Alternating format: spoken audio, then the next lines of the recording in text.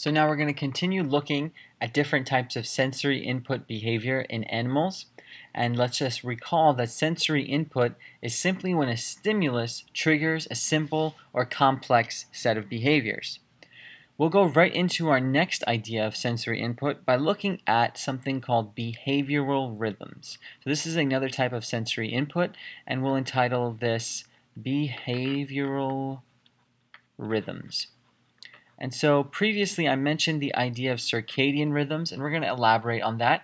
That is a part of the behavioral rhythms that many animals exhibit. And behavioral rhythms are all due to a stimulus.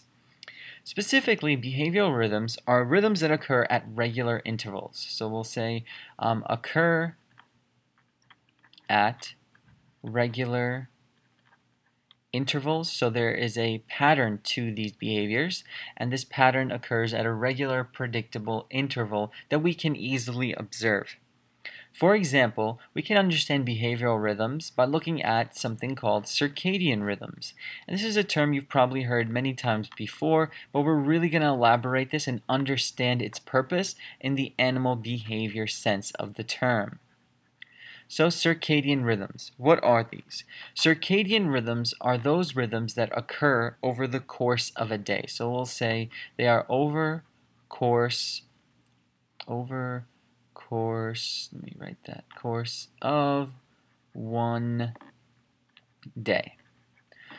So these occur all throughout the day. Those are called circadian rhythms. And sometimes people understand circadian rhythms by understanding the fact that the activity varies based on what type of rhythm you're on.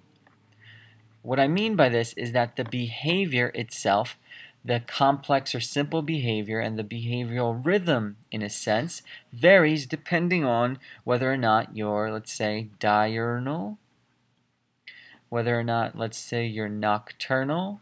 You've definitely heard of that one probably. Nocturnal. Let me rewrite that one. Diurnal.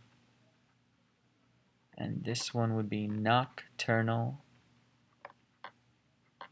And then another one is a different type of activity variation that could be called crepuscular. Crepuscular. So what do these mean? What do I mean by activity varies? Well, what we understand about diurnal, nocturnal, and crepuscular species is the fact that their rhythms vary over the course of a day, and thus, if they are diurnal in terms of their circadian rhythm, they are going to be active during the day. So we'll say active in day. So these guys who are diurnal, much like humans, let's say, humans are diurnal species. They are active during the day. Nocturnal is something you definitely probably already know. These are those individuals, those animals that are active. And when are they active? They are active at night. So I'm just trying to squeeze this in on the bottom. Active at night. And then crepuscular species are those that are active at dawn and dusk. So they're like the in-between. Active at dawn/dusk.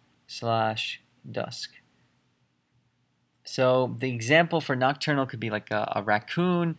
A crepuscular species are usually small rodent mammals, like mice are crepuscular. They're active during dawn and dusk. And this is all due to their circadian rhythm. This circadian rhythm itself is based off of a couple of things. We still haven't figured out the stimulus that causes this variation in activity, thus this variation in behavior of diurnal, nocturnal, and crepuscular species. So why over the course of the day do we have some that are active in the day, some active at night, and some active at dawn and dusk? Well, we can ask two main questions, just like any animal behaviorist would do. We can ask ourselves, what are the proximate causes? What are the hows of this equation, of this scenario? What are the prox causes? We can understand proximate causes by looking at both the external and internal environments, meaning that we can look at exogenous. Exogenous just means external. We can just look at exogenous factors, and the major exogenous factor of figuring out whether or not you're active in the day, night, or dawn and dusk is what? It's, of course, light, the sun, or light intensity, let's say. because those who are active at night prefer little to no light intensity. Those who are active in the day prefer tons of light intensity, and then we have the middle guys here in the crepuscular species.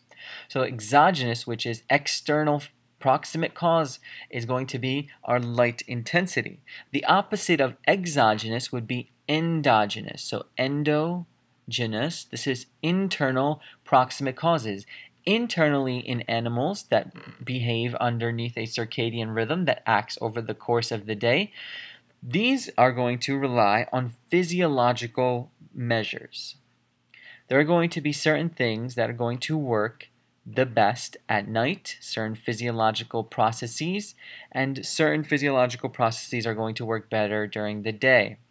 In a sense, those animals who are diurnal and utilize light probably utilize vision a lot. Thus, their physiological measure is the fact that eyesight requires light, and thus they will use the physiological measure of eyesight combined with the exogenous measure of light intensity, both proximate near causes, to allow them to act as a diurnal species, amongst many other exogenous and endogenous causes. So that's our exogenous, endogenous, proximate causes. So that's our how. How does it happen? How it happens is because of light intensity or because of how the eyes actually work, let's say in a diurnal species. What are the ultimate causes then? What are the why to this idea of circadian rhythm? So let's write ultimate causes, ULT for ultimate causes. This is what behaviorists are really looking after, and this is what's sometimes harder to figure out than just the proximate causes, because we have to look at the evolutionary outcome. Why is it evolutionary beneficial to be diurnal versus nocturnal versus crepuscular based off of the species in hand? Well, most people would consider the fact that there's going to be food availability. Food will play a big role in ultimate causes of many animal behaviors because food is what's going to allow for survival, and survival will then encompass reproduction, hopefully. And if food is mostly available at best when a species works during the day because of their ability to use their eyes due to the sunlight, then of course they will have food availability best seen during the day. For nocturnal species, those that have eyes that are adapted and physiologically good for the night, those species are not going to look at the availability of food during the day. They're only going to focus their efforts on that food that is definitely available at night. AKA, a raccoon is going to attack our garbage cans as human species because we go away at night and they become active during the night, and thus they will notice there's some sort of food availability that has just popped up because of the lack of a diurnal species like us humans. So that's an ultimate cause for a very annoying raccoon behavior. Nonetheless, of course, always tied back to ultimate causation. In addition, you can also say that there are no predators at the point at which these animals act and do their thing. There are no predators usually that are going to bother the diurnal species during the day, and I think more so even for the nocturnal species, since these are a little bit rarer. Those diurnal species, the ones that act on, let's say, eyesight and the ability to see things, they will not do well against these nocturnal species because these nocturnal species are so good at seeing at night, so good at they literally have night vision. And those that are active during the day, of course, will not be successful at trying to, let's say, eat their nocturnal counterparts, for lack of a better phrase. So there might be no predators during the time that there's active activity. And lastly, maybe the time that is utilized, maybe that's the best time for breeding for the species. So look at all these things. All of these things are all about survival. These two are survival and reproduction. Always, ultimate cause is about what evolutionarily will work. So those are circadian rhythms. They occur over the course of one day. There are actually other behavioral rhythms that we can call circannual rhythms. So circannual rhythms. And we all know what annual means, and this is exactly what we're referring to. We're looking at rhythms that occur over the course of 1 year, a yearly basis. So these rhythms, these circannual rhythms, will be on a yearly basis. You might already know some of these that are observed in animals. Over the course of a year, or in one time a year, you might see, let's say, migration of organisms. There's one migratory event. Maybe you'll see the fact that there's only one breeding time that a certain species has, and that's 1 year. It's a yearly basis. Then maybe you'll also see something like hibernation, and hibernation will be seen once a year. So we have these 3 examples of a circannual rhythm. And again, we have to, as a behaviorist, as an animal behaviorist, studying the ecology of animal behavior, we have to ask ourselves, how or why does this happen? And we can really focus our efforts in this situation on the proximate causes specifically, which are the following. How does this happen? Well, this is because of exogenous cues, external cues, and it's always in reference to things like day length. So those who migrate, let's say, will notice that days are getting shorter. There's getting less and less light, and thus it is time for us to migrate to places in which there will be more and more light, aka going from the north to the south. Same thing with hibernation. I'm noticing that there is less and less light. It must mean that winter is coming. It must mean that I must undergo my circannual rhythm of hibernation. And one more time, let's go back to the beginning. A stimulus triggers a simple or complex behavior.